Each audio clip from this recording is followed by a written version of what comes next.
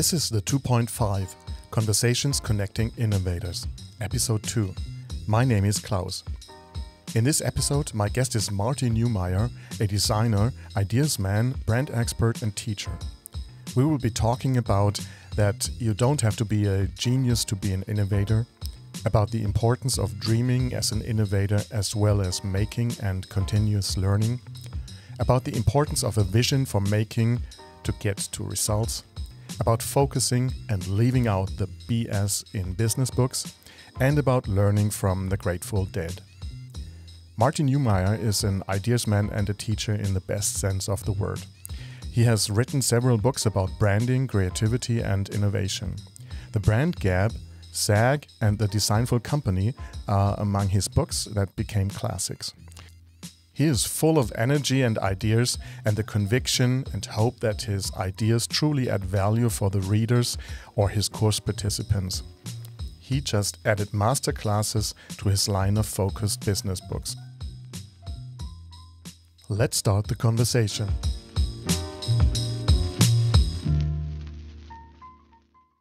Marty, thank you very much for taking your time talking with me on the 2.5 podcast. I'm very honored and I'm a big fan for a long time now. And welcome. My pleasure, Klaus. Marty, are you aware of the Neumeier station in the Antarctica near the South Pole? I am not. Maybe I should be. I'm going to look that up. Is it spelled the same?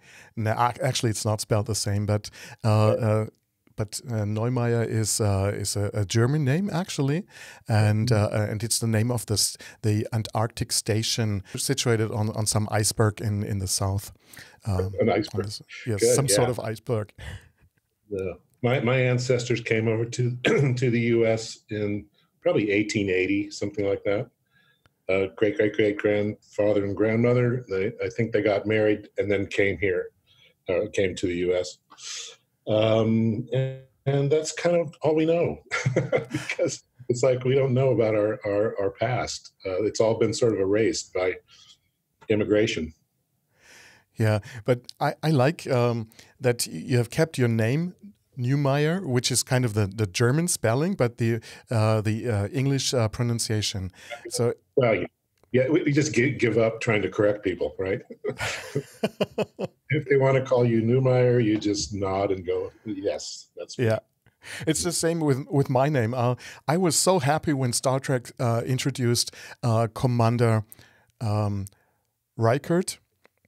His name is sort of spelled differently a bit, but now I can say it's like in Star Trek, and it's because Reichert in its original pronunciation is just impossible to pronounce in English. And everyone sags. What do you do? You zag. You zag. You zag. Obviously. Okay, yeah. Obviously. Why obviously? Is it about breaking rules all the time? No, not all the time, but where it counts, you have to be different. So, we all have a tendency to follow the leader. That's how we learn. But you can't be a leader by following the leader. Eventually, you have to break away and ask people to follow you. So, the most successful companies are the ones that have followers, that have imitators. So, imitators don't do well in the marketplace, though. They always make their profit margins are less and so forth. So you want to be number one in your niche or your marketplace, your space. And you can't do that by copying number one. Okay. Basically, what you could do is copying number one and reduce the price, which is actually not a nice position to be in, I think. Yeah, branding isn't about lower prices unless that's your whole idea. That could be a strong brand, but usually it's about getting more people to buy more stuff at higher prices for more years.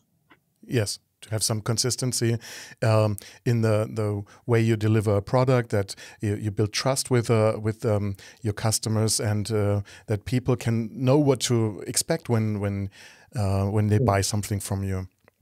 Yeah. But that's sort of sometimes in the way for innovators, because if you do something really new, people don't know about this. they don't know what to expect because it's something that was not around before. Yeah, it's difficult. If you have something completely new, you have to teach people what it is and why it's of some value to them, and that's difficult. So it's usually better to relate it to something they already understand. Okay, I understand that teaching is really an important thing for you. You're not a university teacher, you're not a teacher at school and stuff like that, but you write business books. You pick the business book as a medium for teaching. And you have a very different approach to business books. I think your books are very different. There's always not a lot of pages. There's always a worksheet. There might be a video. And they are always sharp to a point or to the point they want to make. There is no BS involved, at least from my point of view. How come you don't like BS? Well, it's just so time consuming, for people. Why not just get to the point? That's the whole idea of being a communicator, right? Is to get to the point quickly and make it stick. And that's a skill that I've honed by being a graphic designer for many years, early in my career, and then a copywriter. And the whole idea of being a copywriter is you grab somebody with a headline, with some sort of promise, and after about 100 words, you've got them to buy something, or at least be open to buying something. And I don't see why a business book should be any different. I don't think more is better in a business book. In other words, why just throw 100,000 words at people with 10,000 ideas when they can't remember more than 4 or 5 anyway? So I just think stick to a couple of good ideas, make sure people remember them, and can unpack them over time. In other words, every time they think back about a principle, they find a way to apply it. So simplicity doesn't mean simple-mindedness. It means compression. That's the way I look at it. You take a big idea and you compress it down to something small enough for people to get their heads around, but all the information is still in there. And so that thing that they remember reminds them of all the other things they need to know, rather than treat all information as equal. Because in a business book, some things are more important than other things. So you need to make sure people understand the hierarchy of importance. Okay, but everybody else or many other authors are taking a different route. And so what you do basically is you're not taking the safe route that everybody else is doing. Yeah, that's right. I'm differentiating. Okay, it takes guts. Yeah, well, yeah, it does, but it's almost the other way is almost guaranteed to be a failure. So by just doing what other people are doing, you have no reason to be in the world, right? Who needs you? So to me, that's dangerous. It's much safer to strike out, at least be a little bit different, and try to find an audience, a constituency for what you're doing, than it is to just be a pale imitation of somebody else or copy someone else and make a few superficial changes to what they're saying. To me, that's a waste of time, and it's dangerous to your career because you've spent all that time doing something that nobody's going to really care about. Mm-hmm. Okay. Well, there's still a lot of books that are, let's put it that way, famous, but that probably also end up on the couch table, being read for just a few pages or the first chapter, and now you could argue you're just plain lazy because you don't write a lot. Sorry. Well, it's hard. But I'm also quoting or paraphrasing you. I've just tried to make it simple. But from my experience, it is much harder to make something simple and to come up with something minimal than to sort of elaborate. Yeah, that's where the work is continually polishing it till you get it to the simplest possible expression that's true and useful, right? I mean, something could be true and not useful. So you want it to be both. I arrive at these, I call them conceptual toys. They're just little ideas that you can play with, that are fun, and don't demand too much, cognitive work to understand. And I spend every morning in the shower just trying to figure out, how can I explain this to somebody? Whatever point I'm thinking of, what's the best way to explain this? And so I put a lot of work into it, hours just for one sentence sometimes. But those sentences all piece together into one integrated whole. And so that makes it even a little bit harder. So I hope that everything I say in all my books makes sense with everything else I've said in my books, that I don't contradict myself. So have you encountered that situation that you contradicted yourself in a later book? Yes. Yeah, early on. Yeah, not so much anymore because I'm aware of it now. But the thing is, once you write a book, it's there forever. So yes. Be careful. Yes, for my PhD research, I spent a lot of time in the libraries looking at really, really, really old books, like 300-400-year-old books, and that's quite scary if you think about that. That things can be around for such a long time. Yeah.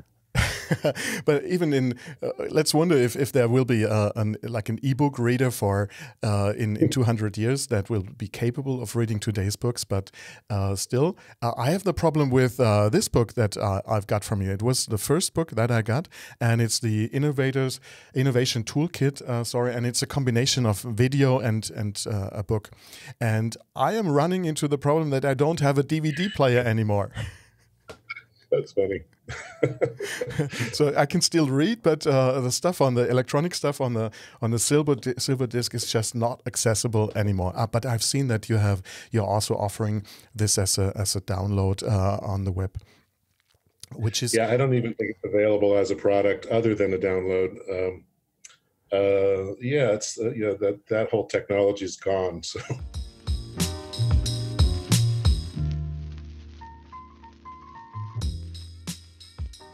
You see that you contradict yourself sometimes in later books, which sort of is a thing that is connected to learning also.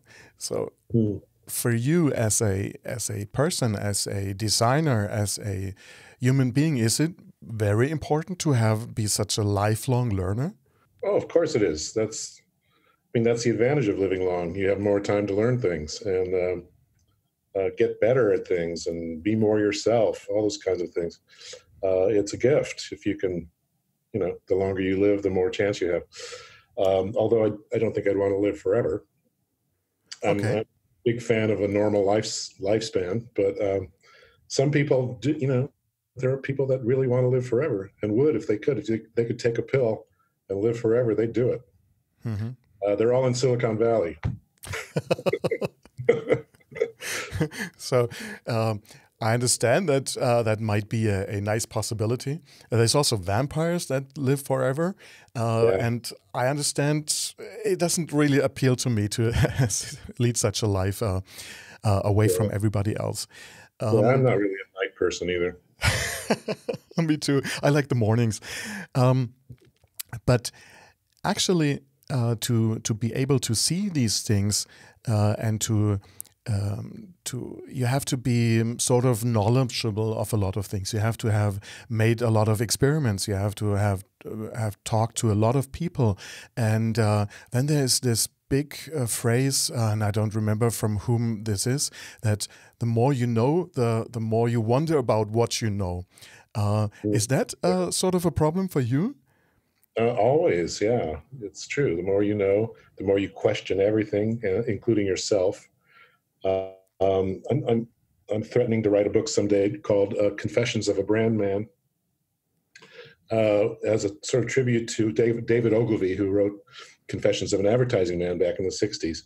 But when you read his book, the confessions aren't really confessions. They're basically stories of how great he is, But I have no stories like that. I have no stories of greatness about me. But I think it might be interesting to see what a struggle it is to learn this kind of thing and be successful in an area like branding, which is fairly abstract. Branding or communication or strategy, these are all fairly abstract disciplines with a lot of failure. And the only reason I can write about this at all is because I've failed so many times. I don't think there's any other way. I've used up all the ways of failing. So I've tried them all. And I'm the kind of person that always does the wrong thing first. Okay. So you hit your knees a lot, and it hurts a lot, and left your marks on the legs. Of all the furniture. That sounds like you don't think you're a genius yourself. I do not. Well, let me take that back. I think everybody's a genius at something, almost everybody, or at least they have the opportunity to be a genius at something, but probably not everything. I really believe that people should, in the course of their lives, specialize in something fairly early to master it and get a feeling for what that's like to master something, and then spread out from there, as opposed to learning everything a little bit and then finding that you don't know anything really very deeply. I think that experience of going deep into a subject is really important. It's also important to know enough about the world that you can bring other ideas into your specialty. And from there, you can leap over to another specialty and add that on. You can go laterally. But that's the way I'd like to see people learn. I think it works better, but maybe that's just me. Mm-hmm. But does that mean that you focus on the strengths you have, or focus on the weaknesses and build on that? I think you want to neutralize your weaknesses while you build on your strength. Okay. And eventually, maybe some of those weaknesses turn around and they become strengths. But I think, the problem we all have is we have to compete in the world, right? We have to find a place to stand where we can do something better or in a new way to separate ourselves from everybody else. Otherwise, we're not very valuable. We're just, interchangeable parts in a business world. So we want to have something we can say, look, this is the thing I do better than anybody else, and I want to be paid for that, right? I want to be paid more than someone else. So if you don't have that, it's just more of a struggle. And so that's what I wrote a book called Meta Skills that talks about that. Meta skills are skills that let you learn other skills. Like if you're a good learner, that helps you learn about other things, or that's called, similar to metacognition. It's knowing what you need to know, or feeling what you need to feel. These sorts of things. There's 5 of them I think are important in a world where innovation is crucial. And the book was really a watershed for me because I learned a lot from all the research I did. It's unlike my other books. It's big. It's 350 pages, 30 pages of notes, tiny type, where all this stuff came from. I really started to think about how much we need to change education to be in tune with the world that requires more problem solving, more creativity, more human interaction, and because the old way of learning and the old schooling system just doesn't work. It doesn't work as well. Mm. Too much like it's built on a factory model. Where everybody learns the same thing and they come out at the end with the same time. They start at the same time. They end at the same time. They learn the same things. Everything they learn is already known. So how do you teach people to learn things that aren't known? I think it's really interesting that you, coming from the US, say something that everybody in, for example, Germany, which I have a better grasp on what is going on, is also saying. And from what I understand, you say is something that it starts with feeling, it goes on with seeing, then there's dreaming, making, which sort of is the opposite of dreaming, and then again learning. And I was quite fascinated by these seemingly different things or contradictory things in this list. Yes, they are. They're. I think they're complementary. So feeling and seeing are complementary. Feeling is about intuition and emotion, and that sort of thing. And then seeing is more about systems, understanding systems. So it's more logical. Those two things need to be together. They're sort of opposites, but they need each other. And then making and what's the other one? Dreaming. Dreaming. Dreaming is kind of wishing or, thinking to yourself, wouldn't it be cool if? What if? Yeah, what if? And you can what if yourself to death, right? And never achieve anything. You have to make stuff. So yes. Dreaming is no good without making it. And if you don't know how to make, so you need those skills, design skills, making skills. But making without having a vision is not going to get you anywhere either. And then learning is sort of the opposable thumb of the 5 things. Learning is just kind of accelerates all the other 4. Mm-hmm. And so that the kind of learning I'm talking about there is really more formal learning, either by reading or going to school or mm-hmm.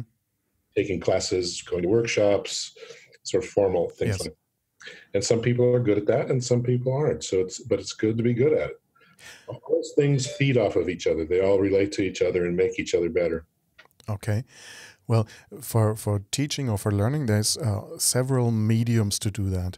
And you talk a lot about, or you have written a lot of books and you talk about books. And books are a great way, an accepted way for several hundred years to learn something new and also bring the reader in some sort of transformation to do his or her job better, for example, to learn something about something that this person has never been exposed to before, a new point of view or a new skill.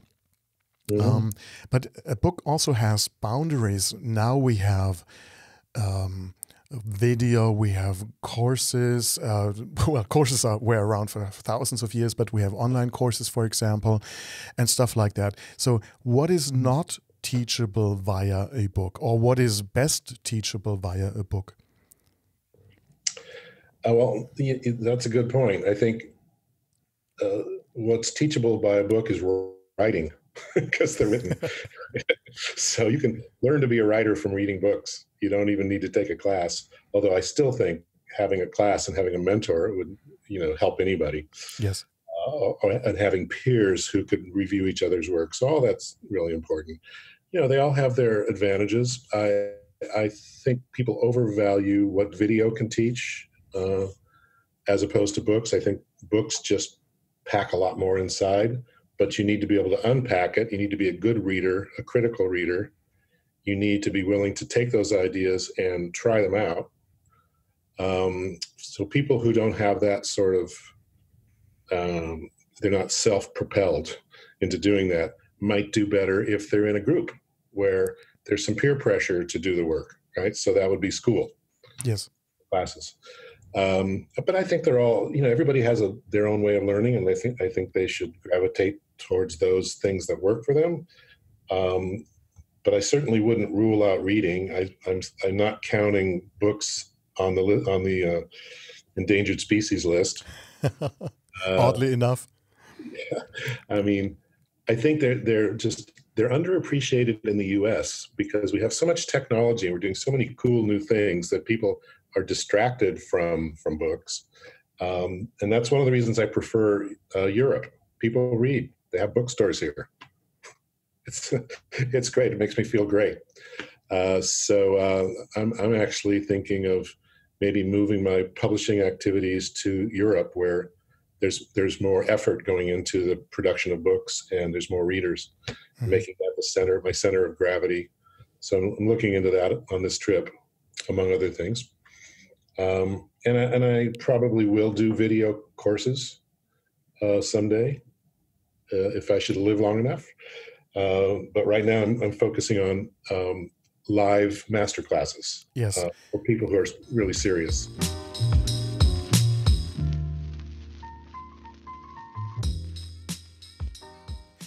So what you started to do is offering these live masterclasses, and what I understand is that one of the first ones or second year now is happening in Europe in this October. Oh, yes. Well, we did the first one in London, and that was in March, and that was a big success. So we decided to do more cities with the same class. It's the level 1 class. There's going to be 5 levels. Level 1 is the basic, branding 101. It's a great class. And a lot of people, that's all they need is the first level, and they'll be transformed. Their whole idea of branding will be transformed. So we're bringing it back to London, and also Hamburg, Lausanne, Glasgow, Bordeaux is now closed, but those 5. And then we'll be coming back again in probably April, I think, something like that, with the second course. And so you can take 2 if you want. If you're very ambitious, you could take 1, then 2. I think it might be too much for people to do that, but that would be for the genius amongst us. It's for geniuses only for that. Yeah. The second master class will be focused on strategy. So brand strategy goes deeply into that. It'll be a very fascinating class. And I'm loving these classes because the people who come are very, very motivated. They're pros already. They're already in the field, working in the field, or at least they're graduates of a program in marketing or strategy, business, something like that. And they just bring a lot of energy to it. And for some of them, it's the first time they've worked collaboratively with other people in other disciplines. So, we break into teams, and we take a fictitious, we create a project for each team. And then they take it in 2 days, they take it from beginning to end, and they prototype that brand. And what's really kind of surprised me is how much people bonded over the first one. I mean, little businesses started up. After people met in this class, they started working together and collaborating, either sort of unofficially or even in creating new business relationships with each other. And other people got better jobs after this, really better jobs. Thumbs up. Yeah, thumbs up. The idea, though, is that if you take all 5 and you graduate from all 5 levels in the program, you are able to take on the role of CBO, Chief Brand Officer, in a large company, which is a new role that's just emerging, and it's a very it's a role of high responsibility and high compensation, higher than anyone ever thought. I mean, it's almost up there with CEO status. So that's not for everybody. We're not going to have a lot of graduates, but we've already got people from the very first class taking those kinds of roles just from the first class. Amazing. So I can't explain why. I think they were already very talented before they took the class, but I think it just gave them probably a better understanding of where they fit and what their value is. Other people reported that they just landed huge clients that they never thought they could handle, and now they have a really a better understanding of how to structure the work. So I'm really encouraged just to keep doing this, and I hope that some pros from Germany come to the Hamburg class. It's October 29 and 30. Okay. Thursday, Friday. We'll provide a link in the in the Good. podcast description, in the episode's description. Yeah, they can go to levelc.org to see what it's about. Yeah, so that way you introduced another way to interact with brand education. Let's put it that way. It's not a good word. I'm just lacking some words. Another way also to interact with you, because in the book it's just there's the personal voice on the pages, but you will be attending these classes. You will be hosting the classes. Yeah. Yes. No, it's the most fun thing I do is interact with everybody and just get in the playpen with them, and see what we can learn together. And then I have my partner, Andy Starr, who helps. He helps set them up and runs the business part of it. And he also is a great teacher and helps the teams, goes around and helps the teams compete with each other. Okay. It's really fun and very learningful. Learningful, is that a word? Learning from it's a good word. You refer to the brand office and that new role that is sort of upcoming. Does that have anything to do with the popularity of design thinking? It would definitely include design thinking because branding depends on design thinking, which means design thinking is essentially thinking with your hands. So you imagine something that wasn't there before. You prototype it. You see if it works. You make changes to it. You prototype it again. You test it in the marketplace. That's the process for creating anything new. So I would say the chief brand officer is the most important person in teaching the company how to do this at every level. I mean, I think design thinking isn't just for designers. It's just a way of approaching a problem Yes. where you don't know the answer in advance. There's no formula for finding out the answer. You have to test. You have to try out things. You have to imagine a solution.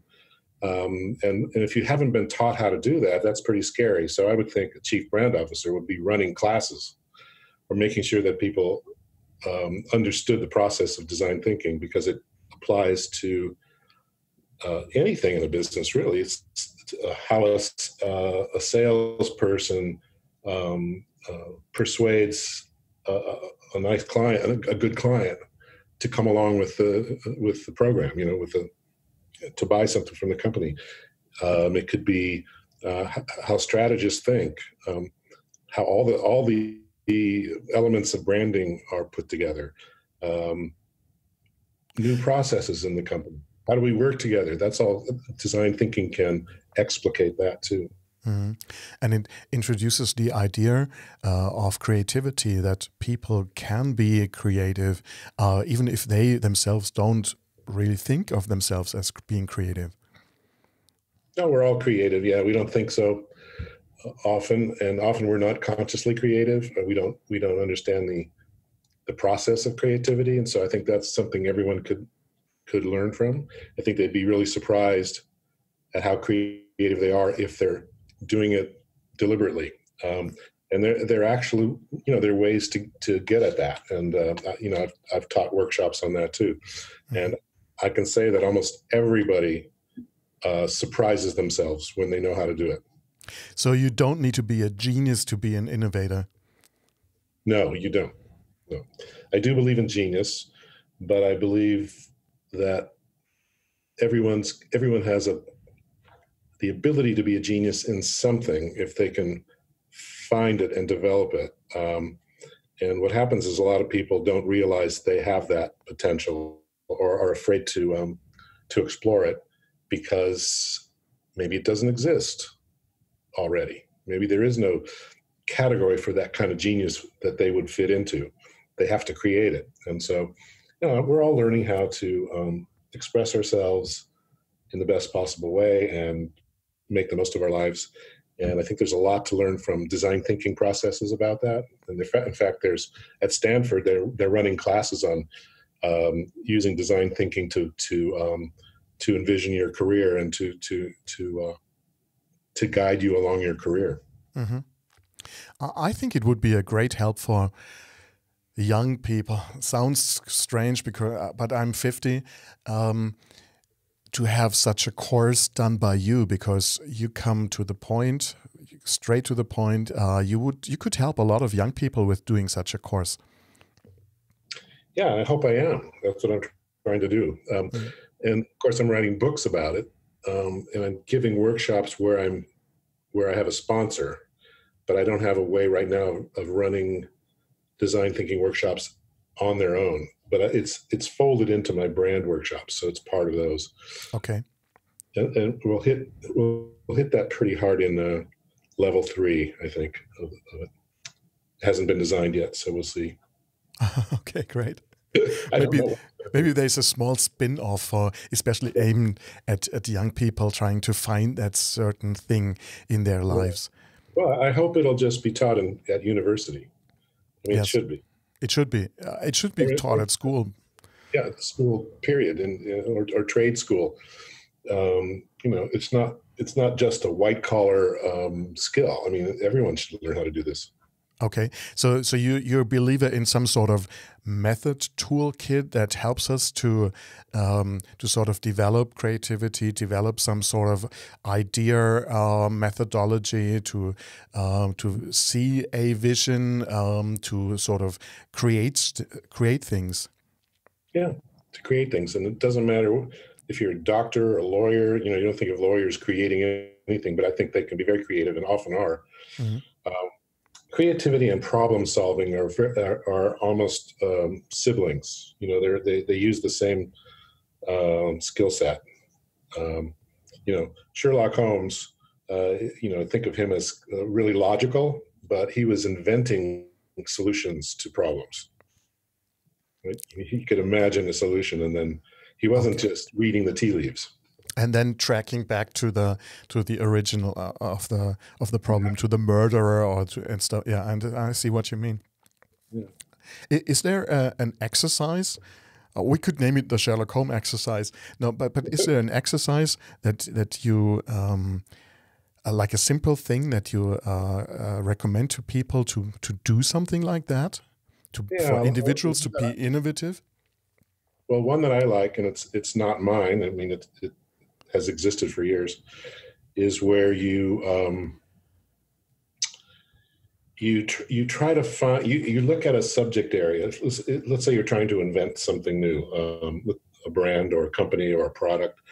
You make a list of everything that's known about that. Like, what are the assumptions about that subject area? And then you reverse those. And you see what happens when you reverse it. Usually you come up with the world's worst idea because there's a reason why that successful thing is the way it is, or that successful industry. But in reversing it, you look at it from a different perspective, and then you can say, okay, so that's horrible, but what would we have to change about that reversed idea to make that a winner? So you're starting from a different place, a very wrong place. Mm-hmm. Remember I said I do everything wrong at first? Yes. I think it's helped me quite a bit in some ways. Let's say that you want to reinvent banking, retail banking. That's a subject everybody knows a lot about because we all use a bank. All right, so you make a list of all the things that banks are like. What's it like to go to the bank? What does the bank look like? What do the bankers do? Well, let's see. When you go to the bank, it's usually in a retail space, and it might have some columns in the front, and maybe some teller windows where you go up to the teller and you wait in line. You go up and you do your transaction. It's got a safe in the back. It's usually very solemn because it's serious business. It's money. Yes. And you don't take your lunch in there and eat it or anything like that. You wear shoes. It's not relaxed. Not relaxed, and that's fine. But what if you just said, well, what's the opposite of that? Well, it's not in a retail space. It's you can go in barefoot. You can bring food. You can bring your dog. Mm-hmm. There's no teller windows. Maybe there's no tellers. And you go, well, that would be the weirdest bank ever. But then you think, well, okay, maybe it's not in a normal, it's not in the high rent district in town. It's in like where all the art galleries are, and it's got a concrete floor, and it's all painted white. And there's no people come up to you and they have a laptop or a tablet, and they ask you how they can help, and you sit down and you have some coffee. Mm-hmm. And have a conversation. Have a little conversation, and your dog can come there and sit there with you, or your cat. Or your snake. Or your snake, right? A little chair for the snake. So that sounds pretty crazy. On the other hand, one of my readers, a group of people who read my book, Zag, did exactly that in Prague, and spread to the rest of Czech Republic. It's called Air Bank, and you go in and everything's green and white and it's plastic and fun, and it's just, and there's a sign on the window that says take off your shoes, bring your food, pets okay, all the opposite stuff. You sign up for an account, you don't get 30 pages of contract to sign, you get one simple page that you can understand. They just did everything, they just fixed all the problems and reversed everything, and it's hugely successful. Okay, and they're probably still learning and improving stuff and reacting on things that are good or bad, and building on that. Yes, they are.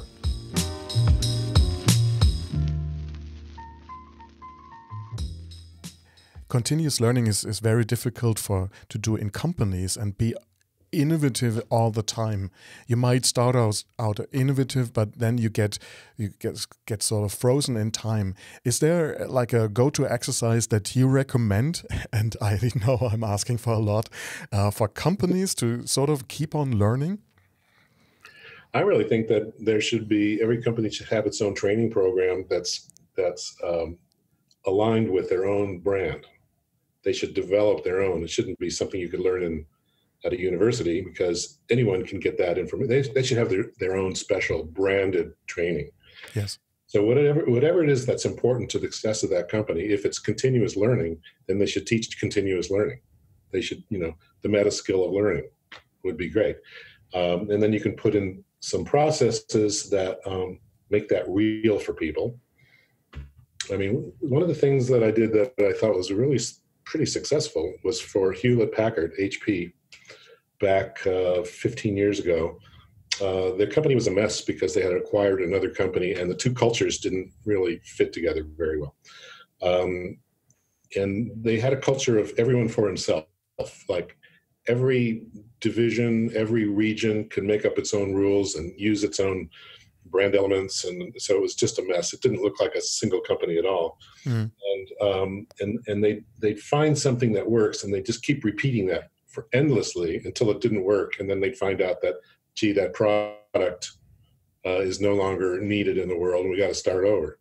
So there's no need for that, really. You just have to have continuous innovation. So we worked together with HP, and they had adopted the slogan of invent. Now, invent wasn't for customers, it was for them. Okay. Right? We need to invent. Let's be inventive. Let's design stuff, and let's keep doing it. So because the company was so democratic in a way and diffused all over the world, it was really impossible to force anyone to do anything in a certain way. They just resisted it. It just wasn't in the culture of the company. So we tried something else. We created a competition, an annual competition around the HP brand, which included products and brand communications and processes and partnerships, and just about everything the company did was part of the brand effort. And we would send out a call for entries, and people would fill out a form and send in examples of something they had done that they think pushed the company forward. And made a big deal out of judging it at 3 different levels, including outside famous people from the outside coming in and judging the final winners. And then we made a big event out of it, 3 days, someplace in the world where people would be flown in. All the finalists would be flown in, and they'd be treated to great talks by important people and a big banquet, and just like, the Academy Awards. They get a beautiful trophy if they were among the winners, and it just inspired everybody to do the right thing without forcing them to do it. They wanted to do it. They wanted to be seen in the company. They wanted visibility.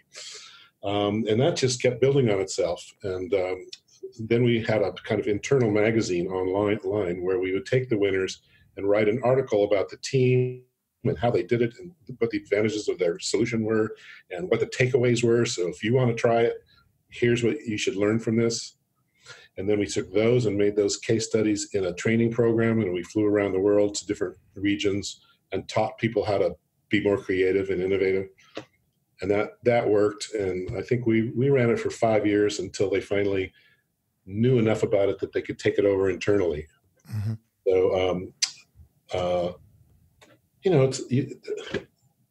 I don't know if that's a good solution for everybody, but for them it was perfect. It was just what they needed given their size and their culture. Mm-hmm. Establish such a like an internal university, establish curriculum, establish questions, answers, establish media people that are running such a show, and that could be from outside people, at least for a while, until things start to run smoothly, and then it has to be done by people from the company themselves. I think because of the better acceptance. Yeah, and that would be, in my view, one of the roles of the CBO, Chief Brand Officer, to make sure that is operating perfectly. Okay, great. Marty, I'm really fascinated by our conversation. I have a last question, and I think it shows a lot about you. You named a navigation point, a section of your website, "Steal My Idea." Yes, steal this idea. Steal this idea, right? And what on earth did you think to name this section that way? It's just very different from everything else on the web. It was just a feeling I had. Now that I think about it, I do know where that came from. I heard a story maybe 20 years ago about a rock and roll group that you may know called the Grateful Dead. And the Grateful Dead had a very fanatic group of, fans. So their audience they just loved the Grateful Dead, and they'd show up for every concert. The same people would show up every time. And whenever the Grateful Dead had new songs, there'd be people in the audience with high-end tape recorders, taping these songs and then selling them to each other or making them available online. And the Grateful Dead were going, "Oh, wait a minute. They're ruining our business, right? They're taking these recordings, which are not very good, live, from somebody sitting in an audience, and they're getting them out before we can even put them on vinyl, and stealing our sales." And so they're trying to figure out what to do about that. And one of the people, not anybody in the group, but somebody like the manager or something, he said, "We're just thinking about this wrong. These are our fans. Without our fans, we have nothing. If they want to, steal some music and give it to each other, is that theft or is that advertising?" Mm-hmm. Yeah, I see.